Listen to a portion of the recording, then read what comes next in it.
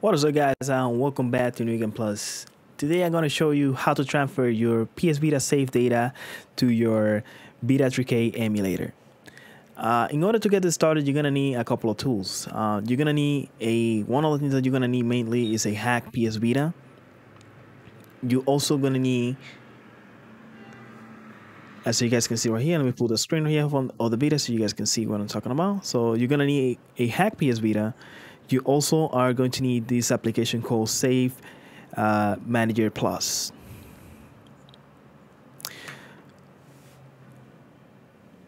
You also are going to need a FTP client, or you could just use a USB cable. Whatever to your liking, USB cable, or you could use an FTP client. For my taste, I like to use the FTP client. So now let me show you how to get this started. First, you need to go on your PSVITA, and you need to go to Vita Shell. Inside of Vita Shell, you gotta press select to enable the FTP client. If you don't have an FTP client, you would like to use your USB cable, you could press start and you could select right here if you're gonna be in USB mode or FTP. I'm gonna be on FTP. I'm gonna press select, I'm gonna press OK. Now going back to my computer, and I'm gonna open my FTP client, and I'm gonna log into my PSVITA.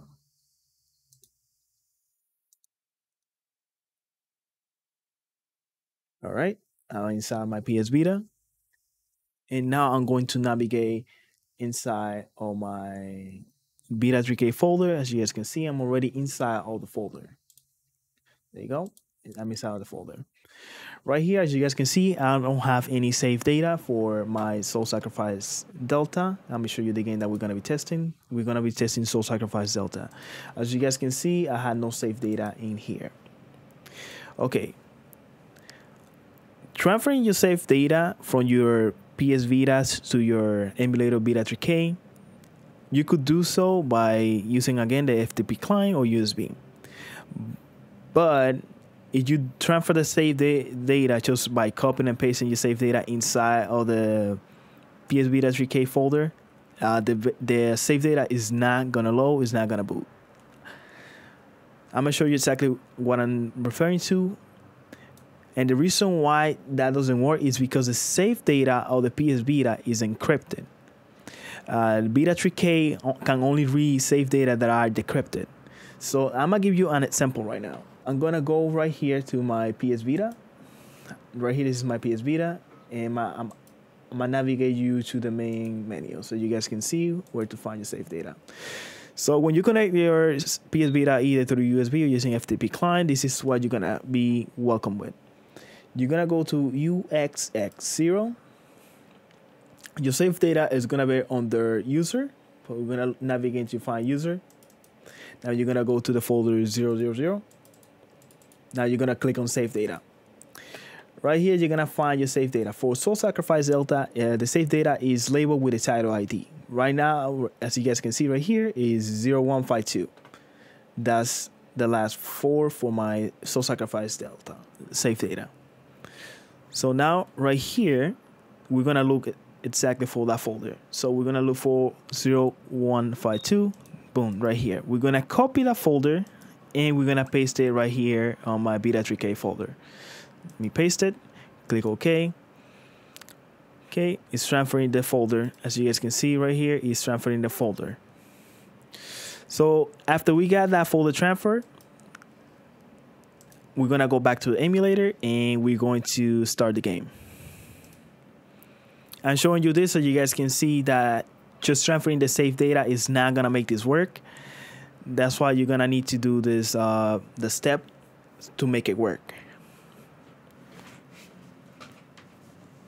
So we're gonna load the game and we're gonna see some stuff. And I'm gonna give you a tip that will make this work flawlessly without many errors.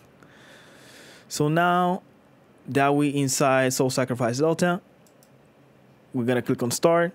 And you see that we have the option to click on continue because the save data is in here. We're gonna click on continue, and we're gonna be received by this message: load, there's no save data. We will click on new, it will say that it found an old save data inside the save data folder. They get this message mostly because you play the first game and you transfer information, everything is linked inside of the folder. That's why you saw that message. But and we again, even by clicking new, we see that the save data do not work at all. So we will have to close the game, and we need to go inside of the Vita3K folder, find the save and delete it. So this is the Vita3K folder, and I'm gonna delete the save. Boom, the data is deleted. So I recommend you guys to memorize where you have your your Vita3K folder. I have in one of my SSDs right here, and I named the folder Vita3K so I could easily find it. And make sure you have this open so you could locate all your save data. So it's basically the same thing as a PSVITA, the same folder. It's gonna be UX0 user 00 save data. As you guys can see, there's no save data in here. Now, this is very important for the majority of the game that I tested with this method. You need to do the following. You're gonna run the Vita3K again. After you run the emulator, we're gonna go in Soul Sacrifice Delta again. We're gonna click on Start.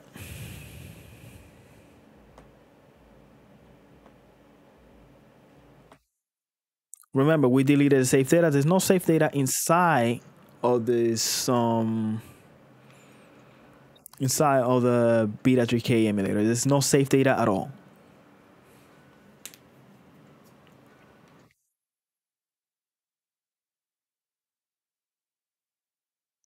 This is one of the things that I found out after doing a lot of trial and error, testing this method for the past 2 days. This is what I found out. There's no save data here at all. We cannot click on continue. We only have the option to start a new game. If you're gonna transfer your save data, you need to create a save file. We're gonna need that save file. I'm gonna show you exactly what you're gonna need that save file in a few. Now that we created a save file, we're gonna click on new save, and we're gonna create that save file. Done. We got a save file. Let me slow a little bit, and then I can just close the game. Now let me go back here to my Vita3K folder. Yes, we see that the save data has been created and is here. This save data right here is decrypted. So that's why the save data could be loaded and the Vita3K is gonna recognize it. You guys saw me that save data was created. I had nothing. So I was getting the intro of the game. I need to start everything. Now, going back into your PSVITA, the tool that I mentioned, you're going to need to download this tool right here. I'm going to have everything download in the video description with a folder directly to my Google Drive with all the tools that I'm utilizing right now. So you're going to need Save Data Manager Plus. I'm going to open the app. I'm going to click on Start. Now you're going to look for Soul Sacrifice Delta, which is this one right here. I'm going to click on it. And we're going to click on Backup. That's a backup that I created recently, so I'm going to delete that backup so you guys can see. I'm going to delete that backup. That one I created recently. Now, as you guys can see, there's no backup at all. I already deleted it, so we can start this from zero. I could show you exactly why this app is very important. Now, we're going to click on Backup. It says Backup Save Data to Slot 0. We're going to click on Confirm. The most important part of this, what you need to have this Vita hack and have this app is because the app is going to do the following for you, which is it's necessary for the Vita3K. It's going to ask you, do you want to decrypt the save? You're going to click on yes. Now you notice, boom, it's doing the backup. And right here, it says the save data backup was created, and it says DEC, which means decrypted. Now, after that is done, we're going to close the app and we're going to go back to Vita Shell. Inside of Vita Shell, we're going to, again, I'm doing FTP. So I'm going to press on select and I'm going to press on OK. Now going back to the computer, I'm going to log into my PSVITA. I'm logging into my PSVITA. And now I'm going to show you where you're going to find the backup. We use the app the Save Manager Plus. So we're gonna go in UX0. Inside UX0, we're gonna go to data. That's where the app says the information. Right here at the bottom, this is the folder, Beta Save Manager. We're gonna click on it. And right here, this is the Soul Sacrifice Delta Save 0152. This is the same one that we have right here, 0152. Do not just simply copy and put it over here. Do not do that. What you're gonna do is you're gonna copy this. You're gonna place it in another folder. I'm gonna place it in another folder just so I could find it and mess with it. So I'm gonna open another window. So let's do this. We're gonna go here and let's say I'm gonna put the information. I'm gonna put it right here. I put it right here. I'm gonna paste it right here. Paste it right here. Boom. It's copying that from my PSVITA. Make sure you have it in a place where you can find it easily. I put it right here so I could find it easily so I don't misplace it and mix it with the other one, because I do not want simply to copy it over, because if you try to do that, the save is not going to work. Let me refresh this real quick. Boom. Okay, the next thing that you would like to do is the following. We're going to close this out. Yes, close it. Now we're gonna open the folder right here with this PSVITA save. We're gonna open a new directory. There we go. Now we're gonna go to where we have the VITA3K folder. VITA3K, VITA3K, VITA3K. There we go. I'm gonna open the UXX0 again. We're gonna open that directory right now. I think I passed it. Oh, there we go. I'm gonna go back where it says user 00 save data. Now right here, very important. Open the other folder that you just copied. You notice that the folder we copied from the PSVITA said is log 0. That's where we saved it when the system gave us a prompt. So we're gonna open this, and we're gonna open the VITA3K folder. Very important right here. For this specific game, it tells you that the save data is in slot parent number 1. That's what it's telling you here. So what you want to do is this right here has the data for your game. This has all the data for your game. You gotta make sure that when you copy a save, it's matching what you have in your VITA3K.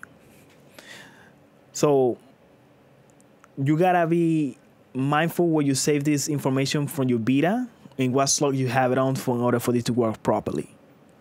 You see that it says data 0001, it says 001, 001, 001. So it's because I'm in slot number 1, and that's the slot that I selected on the VITA3K. This needs to match in order for this to work. Because this file right here for the specific game, it will tell the VITA3K what save slots needs to load. So for example, if here says 3 and everything says 3 here, and here says 1, you will have to delete these 2 files right here and paste these over and change it to 3 so this can load it. So we confirm that all this information here is under 1. Just like this one right here is under 1. So after confirming that, you just gotta grab this, copy, and we're gonna paste it because it's the same information. But just to be safe, remember these files right here.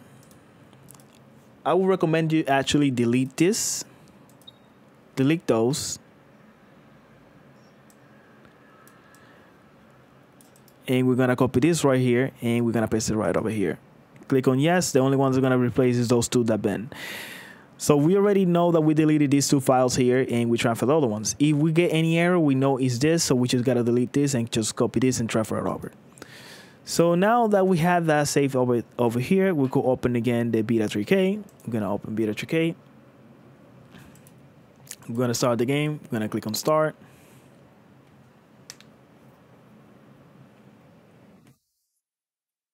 Now we just gotta wait for the loading screen until it gets to the point where we could actually load the save. And right here in this window right here in the background, it's letting you know what's going on. If it's looking for the save, if everything's gonna go right, it's gonna be run. It's looking, so when I click on start, we got the option for continue. That's a good news. That's good. We're gonna click on continue. Okay, this is here is gonna say tricky. That's the save data information that the param file, this file right here has, the slow param. It was on 0 because we created a save data so we could create all this information necessary here so for us in order to replace from the PSVITA to the VITA3K. Don't get scared. You see this, you just click on it and you're gonna load the save data. Press OK, load the data. After you load the data, remember, it was beginning of the game for us when I loaded the data. But look over here. As you guys can see, the data was successfully loaded. And look over here. If we go to the journal, remember, I got nothing when I transferred the save. I mean, when I created the save, first of all, I didn't have anything. It was empty. It was a brand new save. But right here, as you guys can see, this is my character name. This is all my spells. I have all of my stuff that I transferred from my PSVITA. Everything is in here. And right here, you could see also my game time. I put over, I think 170, 180 hours into this game. Let's double check. Sorcerer stock. And I have 170 hours in the game.